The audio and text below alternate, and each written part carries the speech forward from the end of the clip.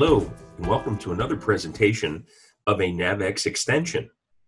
The extension presented in this video is commissions. The commissions extension is available for Dynamics 365 Business Central, as well as legacy versions of Microsoft Dynamics NAV back to version 2015. The system incorporates a fully assisted setup to make it very easy for you to get started. Let's take a look. So in Business Central, the first thing I need to do is go into Extension Management and install the published app. So here is the Commissions app, and we'll go ahead and install the extension.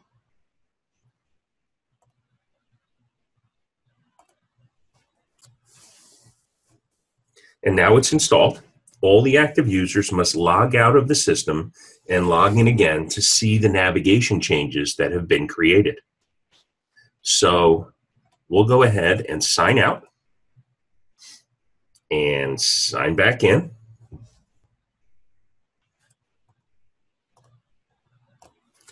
So the first thing that I need to do, because I want to actually set up some commissions, is I have to go into User Setup, and under User Setup, I have to add myself as a commission manager. And only commission managers can make changes to the rates and see total commission calculations on transactions. So I'm going to add my user ID here, and we're going to mark that I have godlike commission access. And now, do we want to get started with commissions? Click here to run the assisted setup. So I run through the setup, and it's going to first present me with the NavX software licensing agreement. We're going to accept that. And now, welcome to commission setup. I can define the details of commission calculations for the reps. Let's go. So the first thing I have to choose is, when do we calculate commissions? When are they effective? Based on the date an order was entered, based on the date, the order date that I select, normally the same, the shipment date, or the date I post my invoice. We're going to choose invoice date for this presentation. Now, when are commissions payable? Do we wait to get paid? And if we wait to get paid, do we only process on a fully paid invoice, so we don't pay when we get a deposit or a partial? What about past due invoices? Do we exclude commissions? Do we exclude any customer with any past due, or only with past dues based on a certain duration? I'm going to say that we don't wait for cash, that we pay commissions based on an invoice.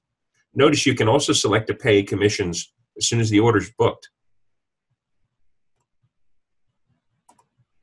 Now we have to choose, what do we do to default calculate commissions? Do we base it on sales, or do we base it on gross profit? Or do we base it on quantity? We could do a commission that is, $2 per case, per unit. And that can be set up for some salespeople on a transaction while also paying normalized commissions. Sometimes people have a warehouse commission, or maybe even a broker commission that's per the number of units. A lot of flexibility. We're going to pay based on sales. Just a note on gross profit. The gross profit, based on your costing method, can be an adjusted gross profit. If you thought the sale was going to yield a certain amount of profit, and afterwards additional costs from the vendor come in and doesn't match the purchase order, or we allocate charges like freight or an allowance or a discount, the gross profit and thereby the commission will also be adjusted. We'll say that we calculate it based on the sales amount and minimum gross profit. So if your salespeople are able to manipulate prices, you don't necessarily want them to get a commission if they drop the margin below a certain amount. So they say, yeah, we're not going to make any profit, but this way I'll get my commission. So what we can do is say minimum gross profit in order to earn a commission. I'm going to just change this to a 0 for now, just for purposes of this example. Now we're going to choose the commission posting policy, and automatic commission posting will accrue the commission expense and liability up front. We're going to turn that on. I really like that feature because now I can see the real picture of how profitable my company is. When I make a sale, I'll accrue the commission expense so I can see the real profit. And I'll notice that you notice the account button is now illuminated. Let's go in and choose the 2 new accounts that have been added to the customer posting group. We have a commission liability account, and I've created account 23075 as an accrued commission liability. And I'll copy that down to the 2 lines below. And the commission expense, I've added account 61150. And we're going to go ahead and copy that down to the other customer posting groups. So now I've set up where the posting has to go. So we'll go ahead and choose next. And what do I want to use in terms of calculating commissions? Do I want to set up generic commissions? For example, if there's a salesperson, I don't even have to set up an item-based commission percentage or an item category.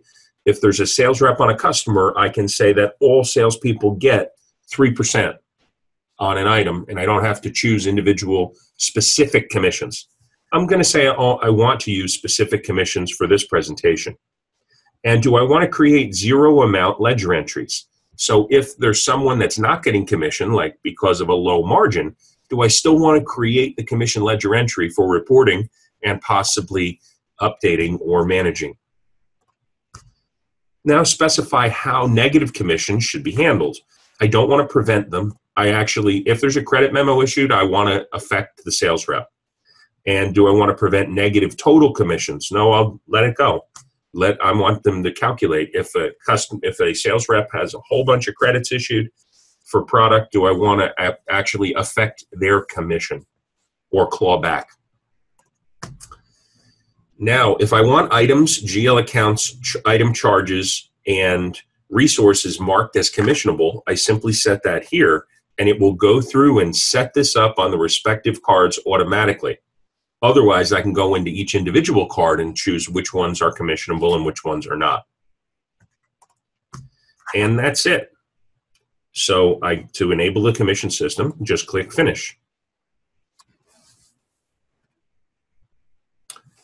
So now I've completed the setups. Let's go take a look at a customer and make sure that they're set up the way that I want them to be from a commissions perspective. For this example, we're going to use a customer, the Cannon Group.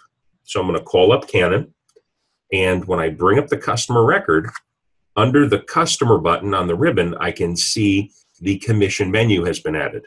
There's also a salesperson commission split, where I can set up a table of multiple reps that get a percentage or independent commissions on each transaction. So under commissions, we can go ahead and I can click New to create a brand new record. And by ship to, if I want to, or for all ship tos, the salesperson on Cannon happens to be Peter Sato. And now I can choose, what is this commission based on? A GL account, an item, a resource, or a charge? It's on an inventory item. In the entity subtype, I can choose an item category. Or if I leave it blank, it's just going to be an individual item in this field. We're going to choose the bicycle, item number 1000. I can enter effective dates. So if the commission structure changes, I can leave and add new records that will automatically kick in based on the respective commission calculation date that I've previously configured. So I can look over the years and see what's changed. I can enter here minimum amounts, and this can be useful in terms of a hockey stick or a curved type commission structure where based on dollar amounts, if I sell more and more, maybe the commission rate goes up.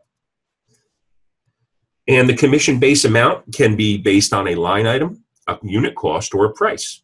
We want the total extended line amount. I'm not worried about a gross profit percentage, and the commission is either a unit amount or a percentage. in the percentage, we're going to say that Peter gets 5% commission on bicycles that we sell. Now I'm going to add another new line.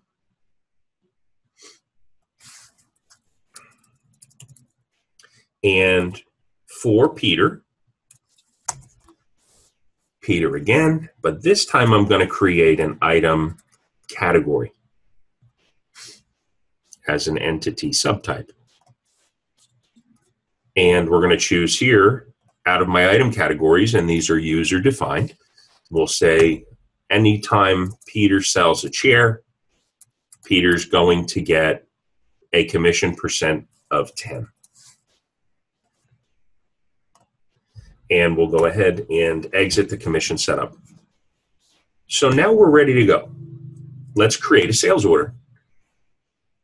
And I'm very happy to report that Peter worked hard and sold a bicycle and some chairs to the Cannon Group. So we'll go ahead and I'll start typing in the name, and there's the Cannon Group. And down on the line items on this order, item 1000, the bicycle, Peter sold 2. And if we take a look at that line and we look at the commissions, the system has calculated a $400 commission because Peter gets 5% on item 1000. Now let's go ahead and create another line. And this time I'm just going to type the word chair. And the system searches and finds me all of the items that are chairs. And Peter sold 5 pieces of 1900S. So we'll go ahead and put in 5 units.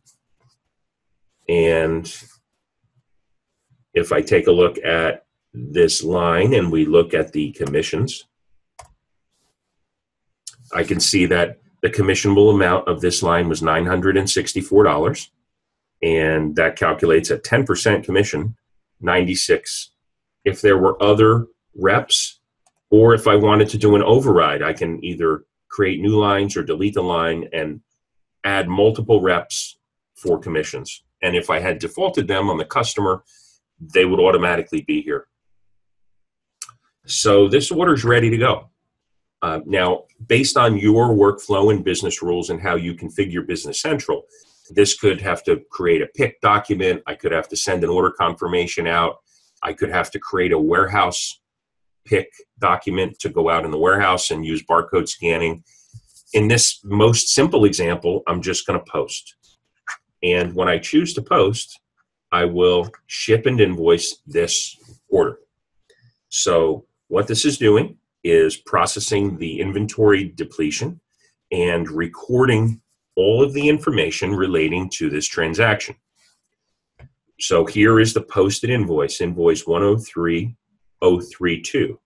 And if I look at the actions and I navigate this posted transaction, you'll see there's a posted sales invoice, 17 GL entries, 6 tax entries, 1 customer ledger entry. The value entries are the inventory transactions, and the commission ledger. So if I take a look at the commission ledger entries, here they are. It's created these 2 lines, and if I scroll across, I can see that here's my percentages that were used. It's storing the information about the item, the type of commission, if it was a category or a regular item, the sales amount, the cost, the profit, the commission amount, and that the status is currently payable. I can also look at the general ledger, and if I look at the GL entries that were created, I can see that the accrued liability in account 23075 has accrued my commission, 23075. This is 9640 and the $400 of the accrued commission expense. And likewise, the commission expense has been recorded.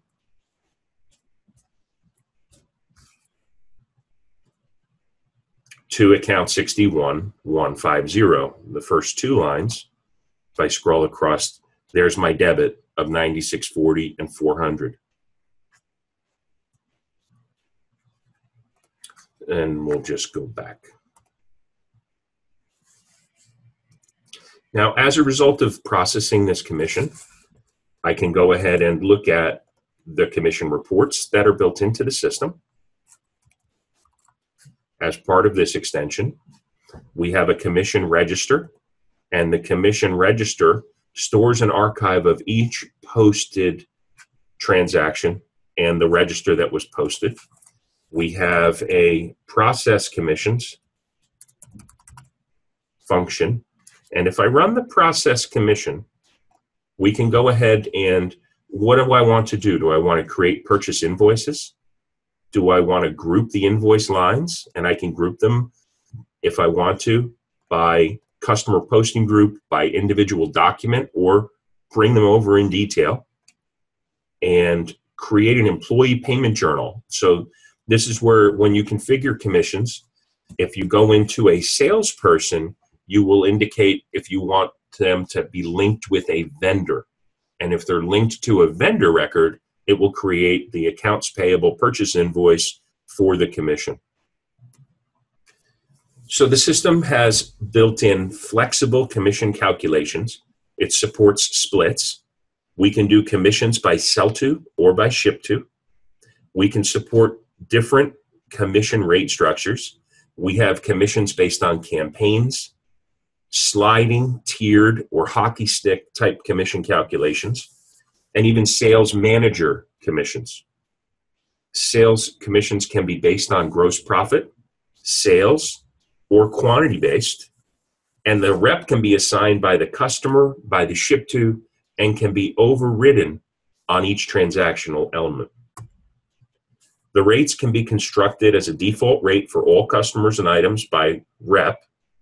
They can be set by customer discount group or price group, item category, item, campaign, or a generic commission for all reps and items. Salesperson can be assigned into groups that can be set up. And when you set those up, the rate can be set at the group level. So if you have special groups of reps, maybe in-house versus outside, you don't have to go into each individual rep to set up your commissions. The rates can be set by individual rep. The commission reports that are built in provide you with an ability to take a look at the report on screen and manage your commissions and put them on hold or take them off hold. And if you have to review something, and you can create the commission payable. So the NavX commission engine has been built to make it simple to use, simple to configure, and highly flexible. I hope you enjoyed learning about NavX commissions. If you want to learn more, access our website. Have a great day.